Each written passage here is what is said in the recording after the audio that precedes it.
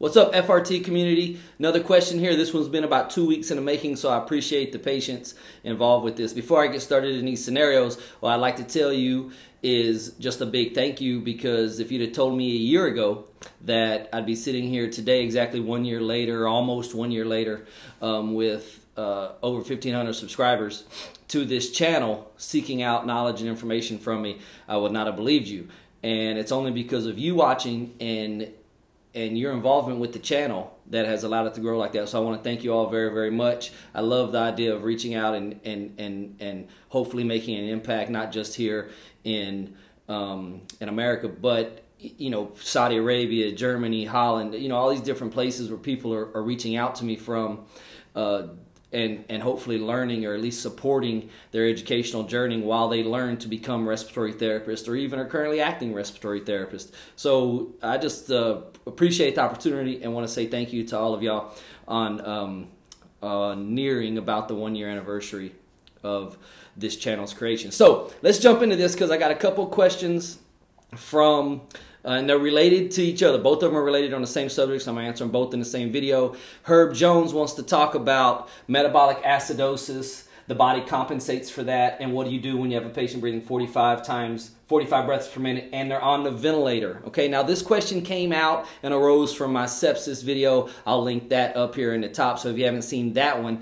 that is what sparked this question. Okay, and now I did reach out to Herb and try to get more information so I could have a better idea of what was going on with this patient, but I didn't get a response, and so I'm just going to go with the information that I have. Okay, so the sepsis video talks about metabolic acidosis, not just with sepsis, but with DKA, lactic acidosis, any metabolic acidosis. Okay, severe, prolonged, extended diarrhea will cause a metabolic acidosis. The compensatory mechanism for metabolic acidosis is for the pulmonary system to remove more CO2. We do that through increasing minute ventilation.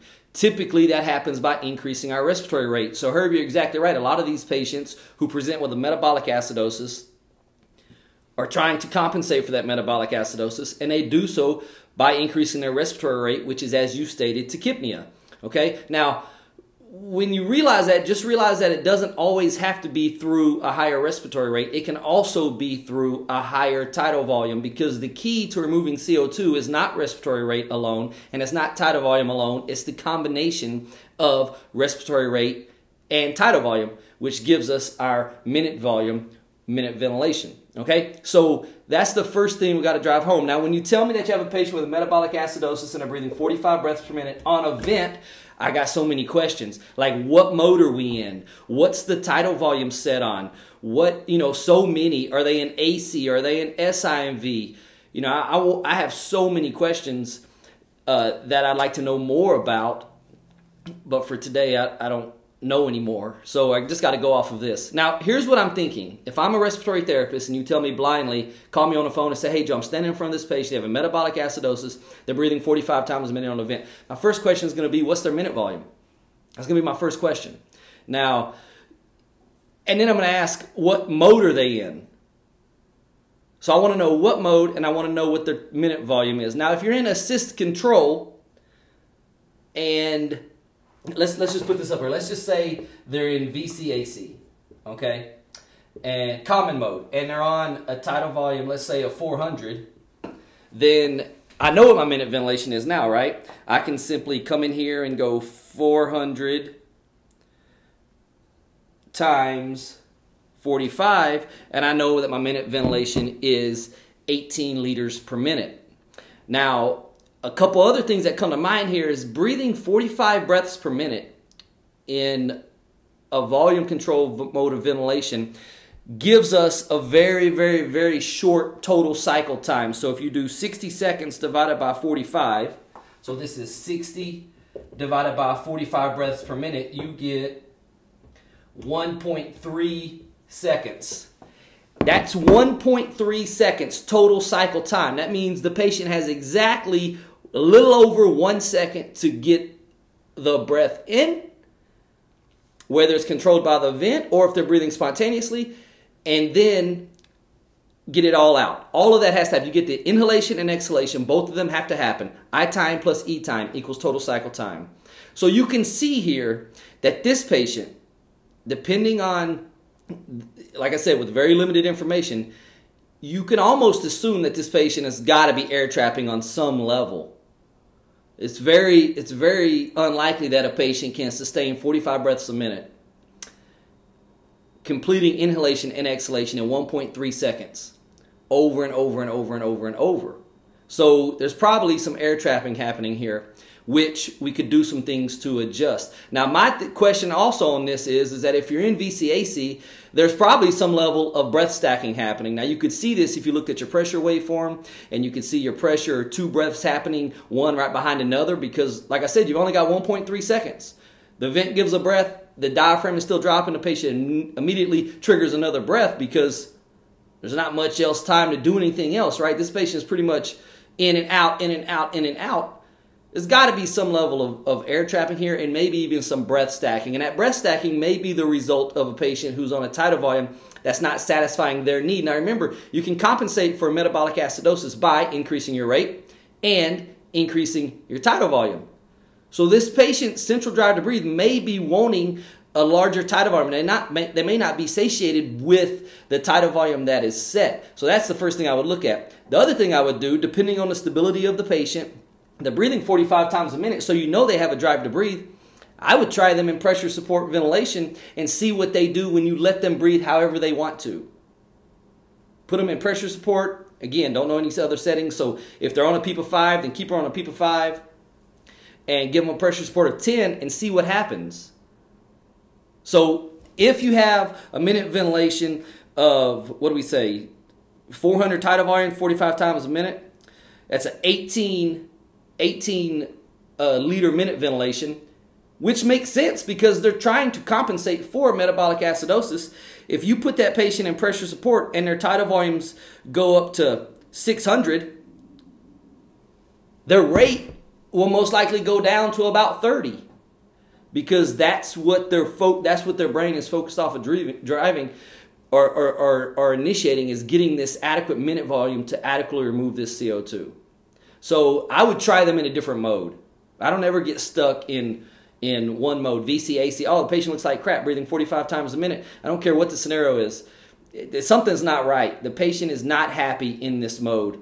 Got to fix them. Now, if you put them in pressure, maybe the patient's already in pressure support. Maybe they weren't in AC. Okay, so maybe this 45 breaths per minute was in pressure support. Well, here, I'm going to increase my pressure support to try to help them generate a larger tidal volume, which in turn should bring that rate down. And that's the key. If you want to get somebody's rate down, you got to give them a higher tidal volume. And I'm not talking about dangerously high to the point to where we're going to cause barotrauma or ventilator-induced lung injury or something like that. But you got to get that. You got to get that patient's volume up. That'll create a larger alveolar tidal volume, which makes each tidal volume more effective. Each tidal volume will remove more CO2, and that's how you get that rate down. Okay, Herb? I hope that helps. I hope that clarifies. With the limited information, that's probably about the best I can do. Okay, now, I'm not sure if this is Martial or exactly what it is, but Marshall added to this comment and said, hey, I saw the same thing. Here's my numbers. Here's what I saw. He had a patient, 7.31, CO2 was 37.5, PaO2 was 133, and bicarb was 19. This is a metabolic acidosis. Okay, now this patient is on AC or VCAC with a set rate of 20, a total rate of 24, tidal volume 500, PEEP of 5, and 35%. What would I do here? Probably nothing.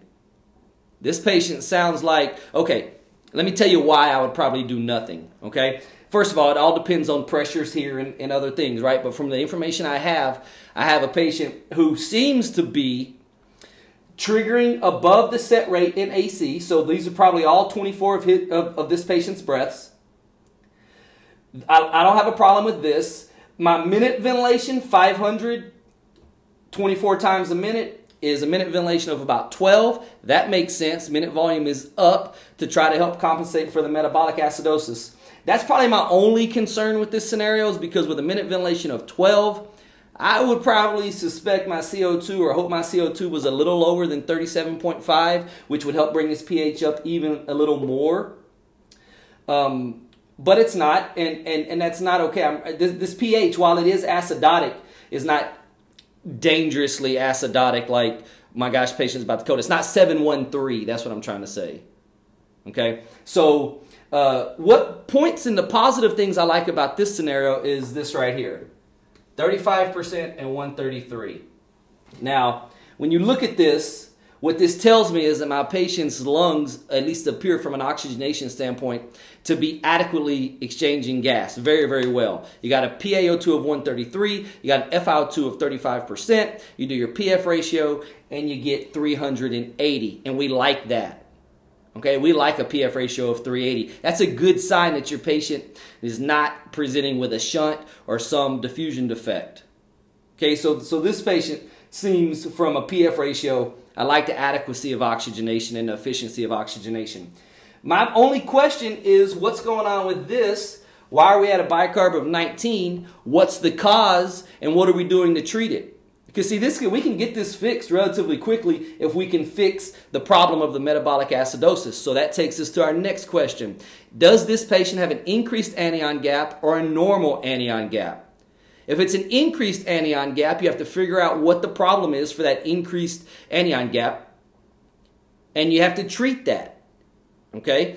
If this is the result of a normal anion gap, then you have to ask yourself, well, what causes a normal anion gap that can cause a metabolic acidosis? A normal anion gap tells you that the body's supply of bicarb is diminished. It's been lost from the body, okay? So the bicarb is actually down. I mentioned earlier severe diarrhea. That can cause a loss of bicarb. And in that case, you would give this patient bicarb, and relatively quickly you would see this restored. Once this goes back within normal range, you're going to see your patient's minute ventilation correct as they allow their CO2 to go back up closer to 40. And that's fine. If there's an increased anion gap, you have to ask yourself, is it lactic acidosis, and do we need to focus on perfusion? What's my blood pressure?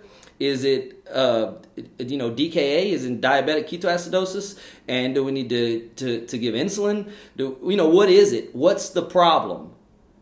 Is this an end-stage renal disease patient and we need to get them to dialysis? There's lots of different variations on what exactly the problem is and what the problem causer is on here. But from a pulmonary standpoint, I don't know if I would do anything with this patient with the information that I have. So you're not going to want to increase the rate. We say, well, what if you increase the rate just by 2 breaths to get this CO2 down a little further? Well, you could do that, but you can't increase it to 22. You would have to increase it above what the patient is triggering on their own. Because see, you increase this to 22 and you're still going to have a total rate of 24. Because in assist control, if the patient is breathing over the vent, when you see a total rate of 24 and a set rate of 20, that does not mean that the patient is triggering 4 additional breaths. That means that the patient may be triggering all 24, the patient may be triggering 12, and the vent is time triggered, giving the other. You don't know. You don't know what this breakdown looks like unless you're standing in front of the vent and look at it. So if you increase this rate to 22, you're not going to change this, because the patient's already triggering 24 breaths per minute, depending on how that breakdown happens. Okay? So if you're going to increase the rate, you can't confuse this. You can't go to 22. You're going to have to go to 26 if you just wanted to increase by 2. Or if you want to increase by 4, you got to go to 28. And you have to get the vent breathing more often than what the patient is triggering. And then you can drive the CO2 down lower. But for me personally, with these numbers, I'd be more focused on what are we doing to fix this. I love this. I love the PF ratio. What are we doing to fix the metabolic acidosis? And as long as my patient stays good here, I would let them roll. I wouldn't do anything. I'd put an Untitled CO2 monitor on them and monitor my ventilation status of this patient. That's what I would do. Now, if there's asynchronies happening and you got breath stacking happening and things like that, which it doesn't appear to be, this seems like a patient looked pretty, just from this, it looks like the patient was cruising pretty good. So I talked about total cycle time up here on 45. And I told you we had up here, we had a total cycle time equals 1.3. Well, let's just illustrate the difference here. 60 seconds divided by 24 is a total cycle time of 2.5 seconds. Okay? Now, that doesn't sound like that big of a number. It doesn't sound that much larger than 1.3, but when we're talking about seconds and allowing a patient to inhale and exhale, this is almost total cycle time. This patient has twice as long as this patient breathing 45 times to get all of their air in and all of their air out. Now, if they're on a tidal volume of 500 and a flow of 60, then that gives you an I time of roughly 0.6 seconds. If you're on a decelerating waveform, which you probably are, you're probably closer to 0.75 seconds. And you still have 3 times that amount of time to get that air out. So this 2.5 seconds total cycle time, not too concerned about it. Probably not air trapping. If they look comfortable, I'm cruising. I'm not doing anything. If they don't look comfortable, then I'm going to figure out what's causing the asynchrony. Is it agitation? Is it flow hunger? Is it breath stacking? What is it? And then I treat that. But from a metabolic acidosis standpoint, mechanical ventilator management, I'm rolling with this. Probably not going to make any changes. And probably get them extubated as soon as possible. As soon as we get this fixed, probably trying to get this patient off the ventilator ASAP. Herb and Marcel, I hope I said your name right. I'm sorry if I didn't. I hope this helps. I hope this makes sense. And anybody watching, if you have a comment and want to add to it, feel free to do so. Hit that subscribe button if you haven't already. And best wishes, guys.